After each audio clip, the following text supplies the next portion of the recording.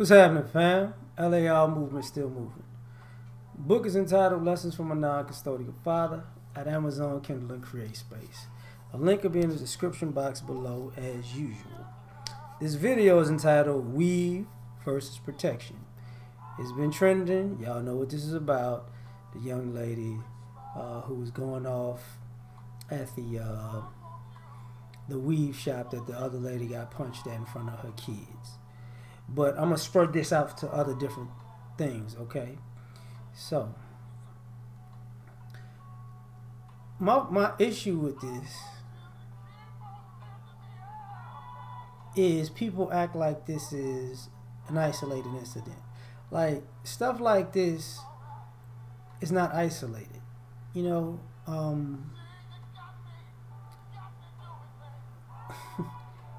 the other women that got attacked in a nail shop, they protested that.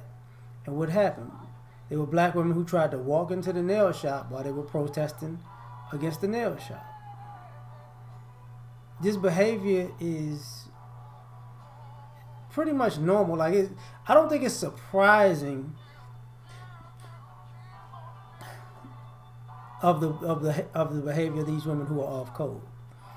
I think it's just shocking to see it on camera. For some of us, this one was like the took the cake or something.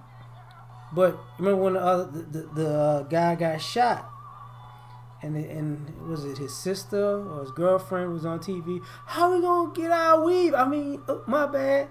This is not an isolated thing. You know, we have a lot of rebellious and rogue women in our community that just want to do whatever it is they want to do. Now, a couple of things that really bothered me was, one, they had a girl in a line with a kid. Now, this is the same store that a woman got punched in front of her kids, but because weave's half off, you brought your kid.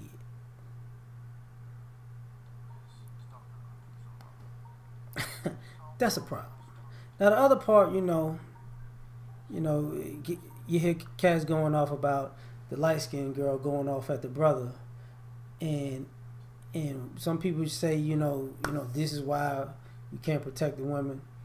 And I heard Chrissy recently talk about it, where she says she got into it with somebody else, and the guy broke it up, basically, so she was going at the guy. So I'm going to take both of those. Problem number one, that's the same energy that got the other lady punched. So you're in the same exact spot, different woman, same race, fighting or getting aggressive and hopping in men's face. But this time it's a black guy. That's a problem. Because you're taking that energy everywhere. And on top of that, if they got into a fight outside of the weave shop, so you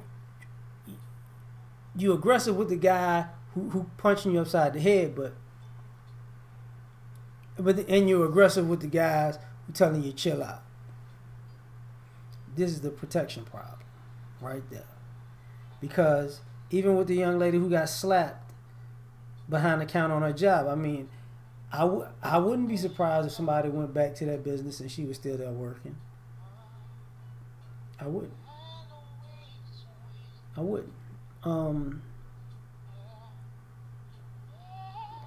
Couple this with this whole situation with people getting on Cardi B about the Real Housewives of Civil Rights, which was actually written by a black man. You need your motherfucking ass whooped. I just got to say that right now. Fuck you, whoever you are. But to get women to actually do that too, so it's a problem.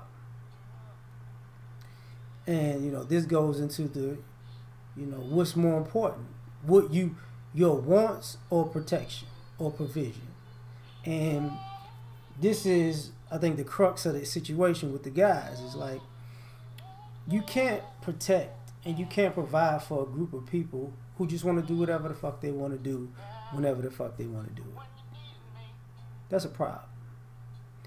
And, you know, we keep acting like this is a one-off. Like, I can't believe this happened. I mean, another person could get beat up next week and they have a protest and the same shit is going to go down. This is not the first. There's been numerous videos of women going back to the very businesses that disrespected the shit out of them. And they do it with we got to sell, baby. Shit, I'm gone. And that's a problem. Because all this protection you're looking for, you got to understand something. You know, we can't protect you from yourselves. See, y'all don't need protection from the white man. Y'all don't need protection from the Asian man. Y'all don't need protection from the Hispanic man. Y'all don't need protection, you know, from the white woman or feminism. You need protection from yourselves, and that's an internal job. We can't help you with that. You know, you can't, you know, that's like going into the swamp talking about, and somebody say, look, it's alligators out there. You might get bit. So you actually might get bit, dragged into the water, gator rolled, and killed. So stay out of that swamp and stay out of that water. But you decide, I can do whatever the fuck I want. Can't nobody tell me to stay out of no alligator infested water.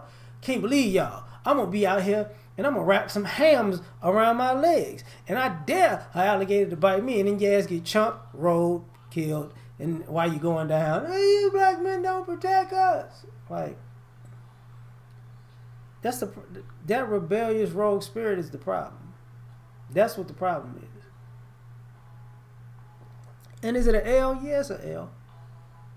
It's an L, but it's not an L that people are surprised at. At least the men are not surprised. Like, we've been trying to say this for years. Like, y'all, you know.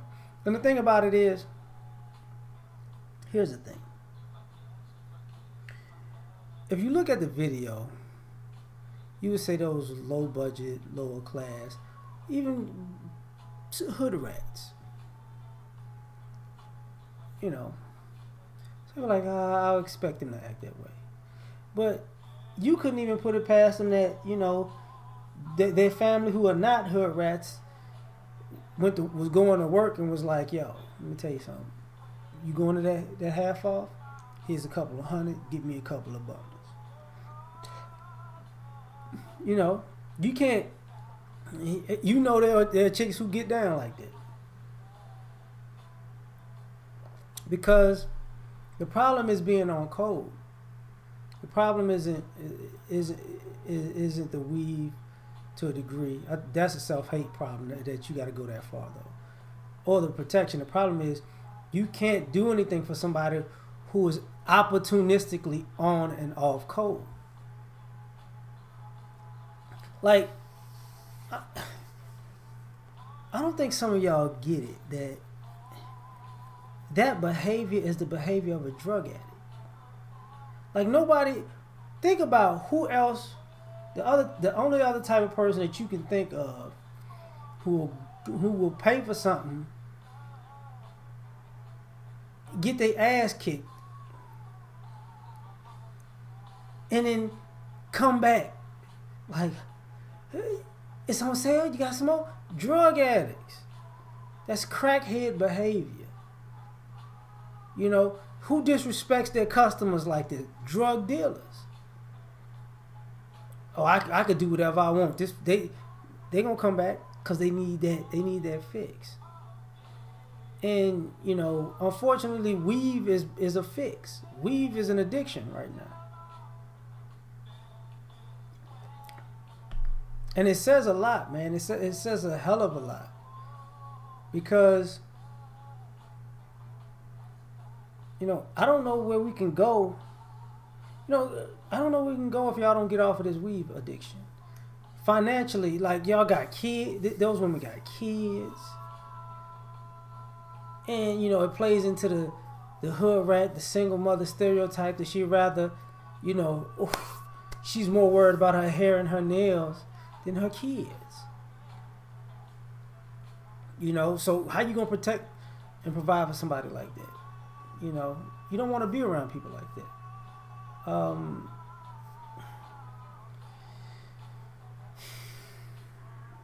The other thing, you know, I really don't like even talking about this. The other thing about it is, has anybody ever considered that at some point, when you look at that line, you look at how much we can't even calculate how much money that line equals, because we don't know weave like that. So when you're asking how much money is going out of community, and you know, the black dollar and recycling the black dollar, a woman had to tell me, okay, that line, if this buying half off or whatever kind of hair, you know, that's probably, I don't know, that could have been $4,000 in that line for all I know. Fight, you know, arguing with fuck protesters because they needed hair. And last but not least, we know it's a self-hate issue, because you ain't never heard a brother going around like, God damn, shawty weave thick. Oh man, look at her weave. Ooh, I need to holler at her, because that, damn, look how that weave built. Like, come on, dog. So I mean, this is a self issue, you know, that spills over into everything else, and it's hard for us to come together and work together as a community in general, using this weave as a instance. Because same thing. You know, in the same span, we had the Omarosa thing, which is like the first time, you know, people in general seen a black woman do to a white man what we normally see black women do to black men. And you got to think about it. That's how Omarosa got famous, was stabbing a black man in the back. So y'all gonna pay for that one too. This is why I say this stuff isn't isolated incidents, man. It's not at all. Not whatsoever. But man, let me get out of here, man. I don't like this subject. Peace.